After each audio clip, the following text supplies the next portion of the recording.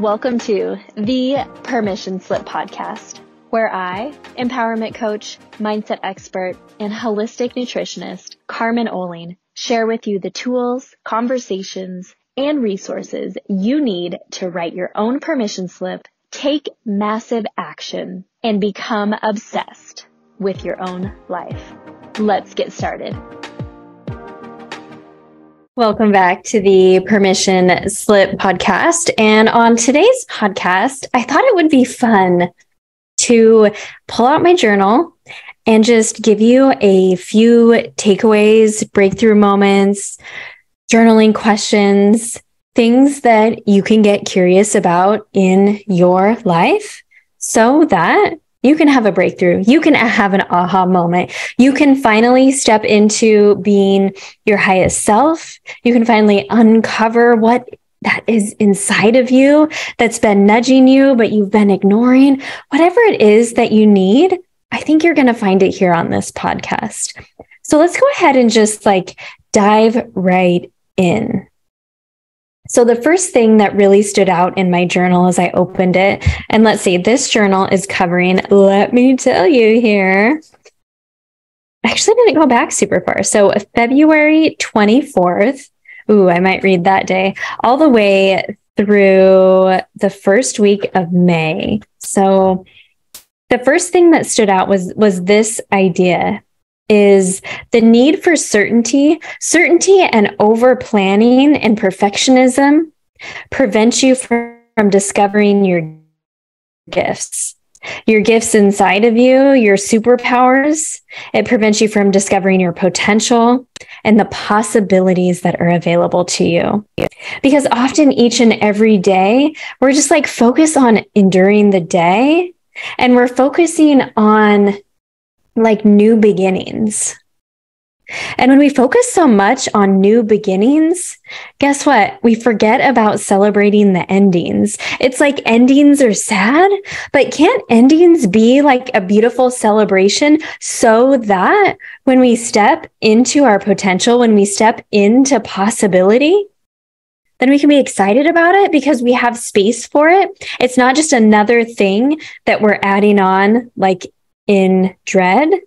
So I want you to think about your power is found in uncertainty, not in being certain.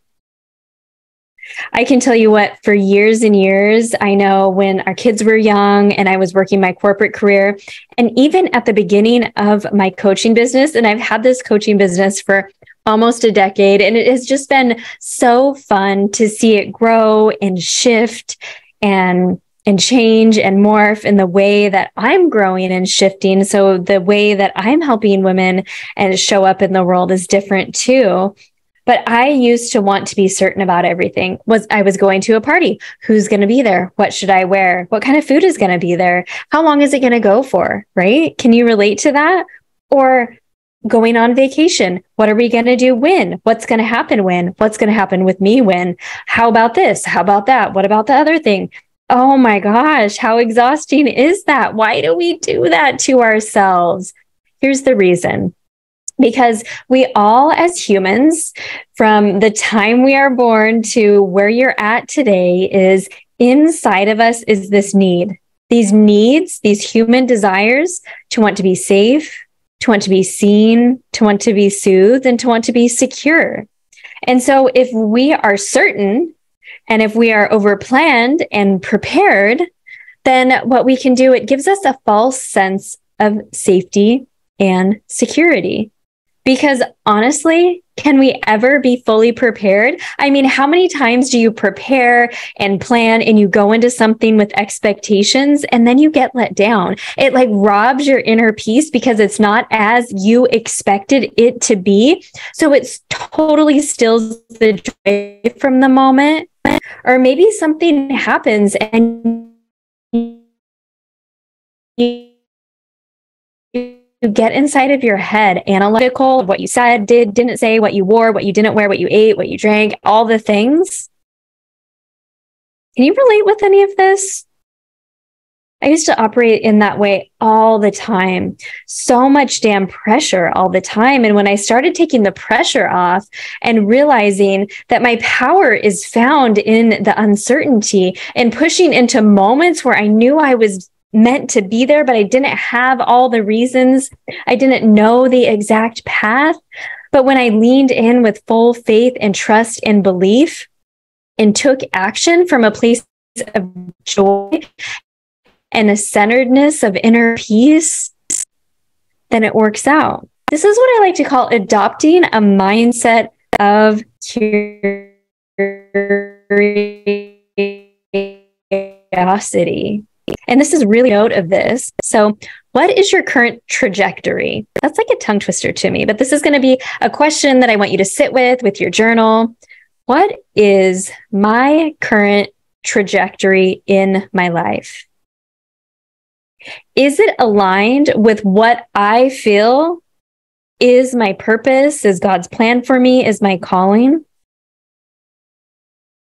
So what is your current trajectory, and is it aligned with your purpose and your calling, or what you really deeply desire in your life? And possibly the answer is yes, and possibly the answer is no. Whatever the answer is, I want you to think about cultivating a mindset of curiosity every day. Curiosity is really like this middle place between where you are today and where you want to be, between what you already know and the wisdom that's on the other side of the life's lessons, because we're all created to explore and have a journey. Now, I know you've heard me talk about it before from A Course in Miracles, which is the metaphysical text that I'm a student of. And we know that a miracle is simply just a shift in our perception. And this can happen to you every day. In fact, it happened to me just this morning. In the normal, mundane moments of life, as I was going through my morning rituals, I read something and it stuck with me. And then I was doing some free writing in my journal and I was like, wow. And it shifted my perception. So a renewal of our minds is what we should be going for each and every day. So another journaling question for you is, where have you been avoiding the opportunity for a miracle?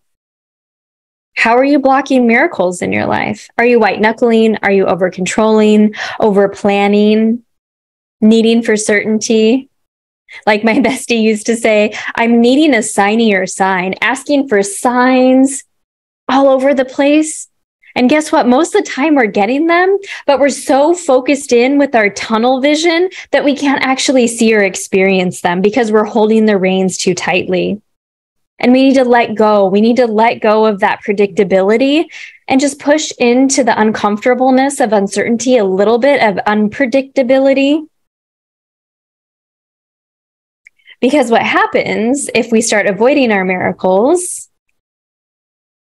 and we start blocking our miracles, that often looks like fear, worry, comparison, procrastination, or just being busy all the time that has nothing to do with your purpose, your calling, or your deepest dreams or desires in this season of your life.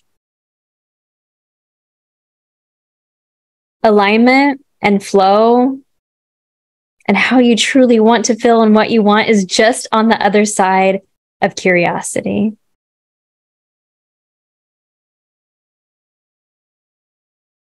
I wrote this down back in April, and I know that I've heard it before. You've probably heard it before. It's a quote from Dr. Seuss.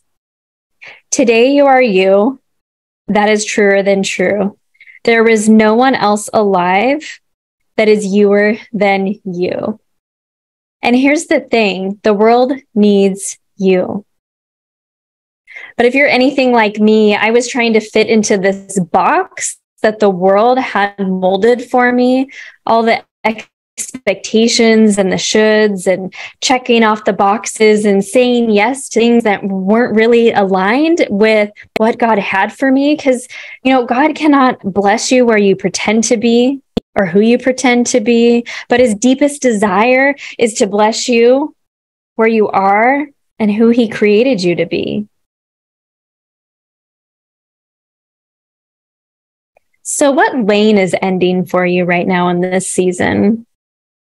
So you can start this new journey. So you can open up to that free road, one that is a road of unpredictability. And you can start going down the path that you know that you're being called to go down.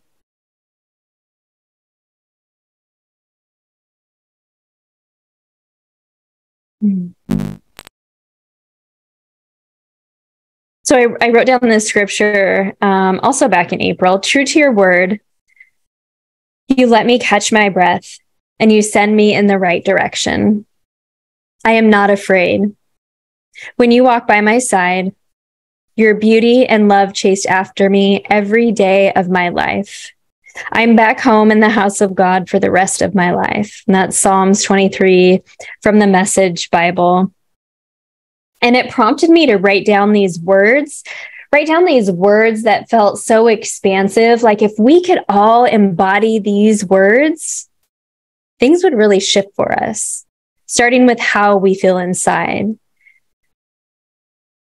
And the words were the 5 C's. I think I've shared this on a podcast before, but isn't it fun to hear like where these podcasts come from?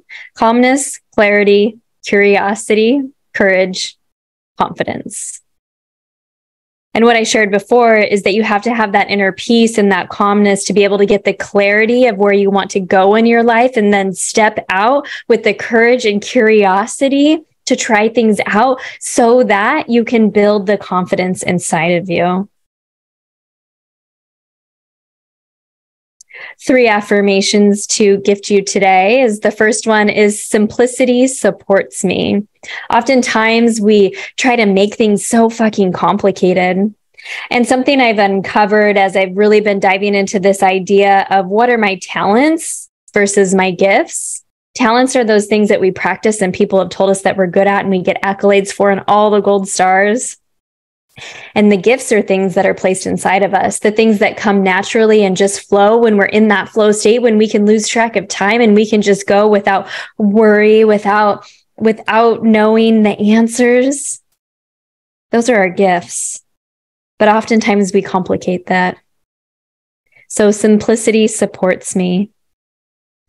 The second affirmation that I want to share with you is the calmer I am, the more clarity I have. Because honestly, the stress, the anxiety, the overwhelm, the decision fatigue that you feel in your life right now is not because you have too much to do. It's because you're not clear and focused each and every day on what you want and where you're going in this season of your life. So you're falling back on your old people-pleasing ways. You're falling back on trying to be everything to everyone. And sister, that's just not going to work anymore. So the calmer I am, the more clarity I have. The more clarity I have, the more focused I can be. The more focused I can be, the more inner peace I can maintain each day, the more freedom I can build in my life. So the last affirmation is peace begins with me.